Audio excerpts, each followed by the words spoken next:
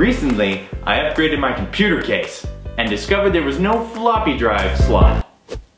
Oh, who would not install a floppy drive slot in a case? I mean, it's only 2016. Bryson, why are you so upset about this? Nobody uses floppy disks anymore.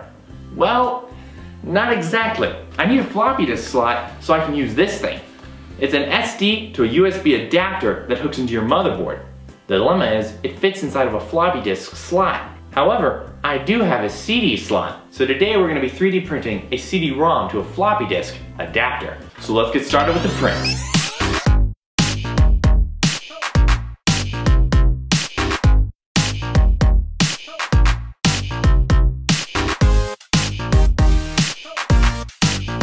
Alrighty, the print has finished, and here it is.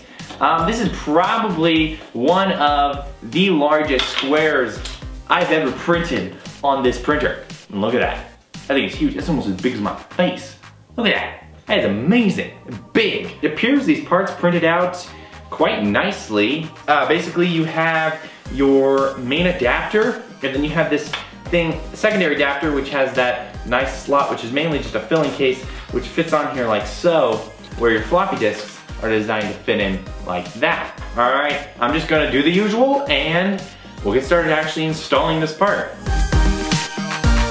All right, the part's done being cleaned, so now we just gotta install it.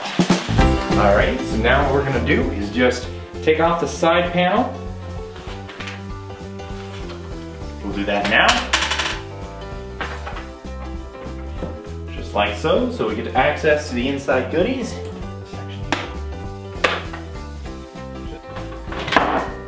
Install the SD card reader here on the platform, like so.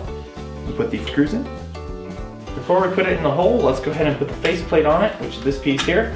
Alrighty, the front panel is on. Now let's go ahead and install it. And now, drum roll please. Dun dun dun dun dun dun dun dun dun dun. Dun. Beautiful. The green doesn't really match with this, but you know, in my opinion, I think it actually looks kind of cool. It's got like the green rim. I actually think that looks kind of neat. Anyway, so let's go ahead and screw the piece in. Bit of cable management, and then we'll be complete. Alrighty, so that is complete. Now I just need to put the side panels on, and we'll be done. Alright, the computer case is done. Look at that.